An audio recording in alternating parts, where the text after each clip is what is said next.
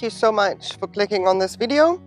It's not going to be one of the nicest subjects, but it is a follow-up to my leaves video from a couple of days ago. I didn't include these two candidates because basically this is the first time that I'm seeing something like this, and it's not something that I could be specific about in order to include it with regards to what to watch out for. Is it bad? Is it good?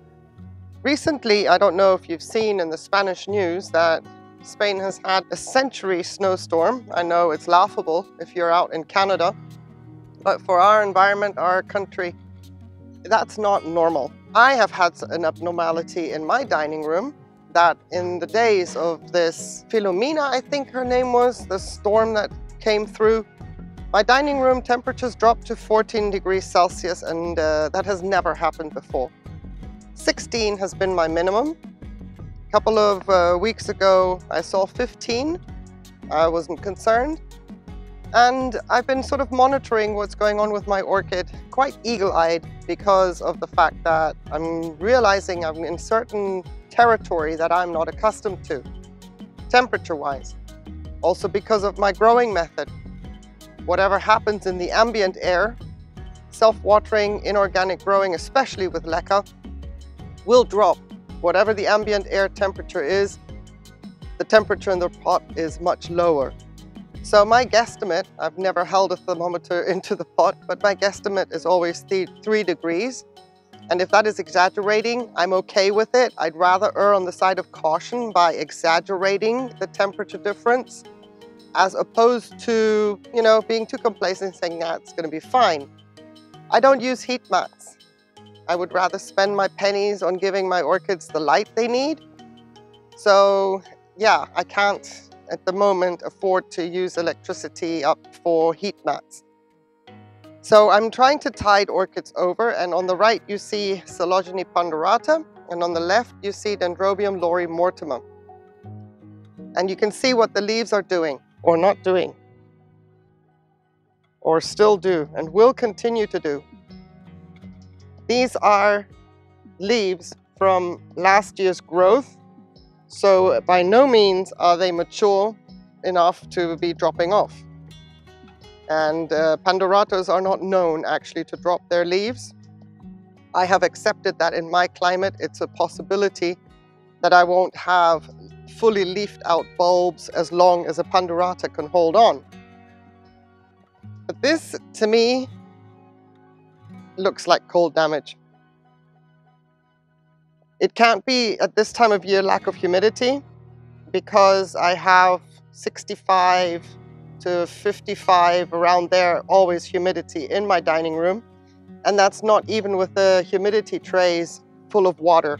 As a matter of fact, all my humidity trays at this point are dry. Because of the low temperatures, I've got enough humidity. I don't need to add to humidity in my dining room area. Clearly you can see that, yeah, we are having issues. I am not concerned about the health of the orchid. Absolutely not. The Ponderata has a massive storage system in the back. It'll be fine. It's not like the orchid is dying or declining. It's just a real shame that my newest leaves are already looking like this. You see the older leaves in the back. I've cut some tips off just because they were unsightly, but those are the old bulbs. Those are not even the bulbs in the back here that I grew. She came with these 3 bulbs. I grew the one down and then this one, and you can see that the one that I grew in the first season with me is already leafless, only holding on to the leaves that she came with. But I don't think for long. So yeah, that's, in my opinion, that is cold damage. However, I am always open to hearing what you have to say. The orchid is clean. There are no pests. That is natural fertilizer right there. But I think that even if I cut the leaf, I think I would still lose the leaf eventually and not do the orchid any favors, and let her just absorb what's left of the leaves. But 14 degrees Celsius in Leca and semi-hydro for a Pandurata? No. That's not a good thing. I may need to reassess if this continues. Of course, this could be a one-off colder winter than we've ever had, simply because of the fact that in 2020 all the emissions stopped and nature had time to breathe and is doing what it's supposed to be doing in winter. Regardless of where you are, maybe you've seen weather changes as well, simply because for 1 year there was a 95% drop of everything that is detrimental to the environment, to the climate. It'll take another winter or two for me to see if my temperatures are now at 14 degrees as opposed to 16. But in the meantime, yeah, it's something I'm going to have to accept, and she will lose those leaves, and then we will get a new growth, and I'm sure we will get blooms again. But I just wanted to show these abnormalities in my collection. Here's Lori Mortimer. This orchid, or these kinds of orchids, and I'm not saying Dendrobium phalaenopsis fit in, but I do put them into the same category because I'm having the similar issues, although this one has not been chewed up by a pest that I couldn't get under control. This one is a warm to hot grower, and I seem to be struggling with these kinds of orchids, although it was doing really well for me from when I got it. It looked like something the cat dragged in backwards. It grew this little growth as it was acclimating to my environment. Then I got this growth here, the second one, which bloomed in 2020. So that one matured throughout 2020 and bloomed. And then for the winter, it started on this growth. And because it's a warm to hot growing orchid, it doesn't have cold temperatures to contend with. So it is a year-round grower, except in my climate. What is concerning me about this orchid is that the new growth that grew over the winter in the last 3 days, 4 days, is showing me this. The fact that I carried her outside without the leaves dropping is second to a miracle, because there was nothing holding them on at all. And the weird thing about this orchid is, for me weird, and where I have to be very cautious, she is a happy sap producer. She's a machine on happy sap. The leaves are very fleshy, almost succulent-like in their texture. They're not leafy or anything like that. And then she produces a massive sticky happy sap. And normally I would now go in and start removing these, but I won't do that on camera, because these sheaths here have a gelatinous texture to them. They are not dry. Even though the leaf has fallen off, and it's not dry either, there's nothing crunchy about this. The sheath is gelatinous and it has a wet feel to it, and I don't like that one bit, not with these cold temperatures. So I'm going to be taking these off and hopefully manage to hold on to this orchid.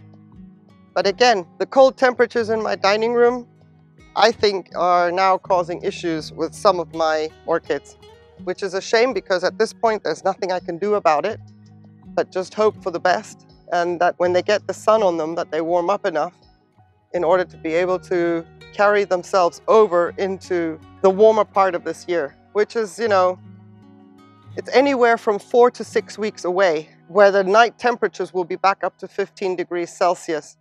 And that would then include my dining room being just a smidgen warmer, 17. It can be a question of 4 weeks, it can be a question of 6 weeks. It can also mean that I have 2 nights where the temperatures are warmer and then 5 nights where they drop again. But yeah, it's a shame, especially with the Lori Mortimer. After I had to say goodbye to my Denfels and say, okay, enough already, none of this warm, hot growing nonsense in my collection anymore, because clearly there is a problem. But the Lori Mortimer in the last 3 days was showing signs of stress. Here's what I want to show you in case you see these black spots here. They have been here with me all season. This is nothing new. This is for what happens in my case, when she produces so much happy sap as she grows, that with the hot winds that I get during spring and summer, it just crystallizes and then becomes one with the leaf as it grows. So these are all happy sap spots. Now, are they going to be detrimental in the cold weather? I don't know. The fact that this leaf is dying off for me, oh, okay, in my circumstances, that's normal. It's not for the orchid, but in my circumstances it is, because it is the older growth. The fact it just happened radically on the new growth in the back here, that raises my eyebrows, and that's why I decided to film this video, because maybe one day this orchid won't be around anymore. And I'm just biding my time. So that is the follow-up to my leaves and read your orchids video. I'm reading. I don't like this chapter, not one bit. So I'm going to hopefully skip to the end very fast, and it'll be a happy ending. All right, let me know if you're seeing similar signs on your orchids, and if it is the cold, or what do you think in your case it may be.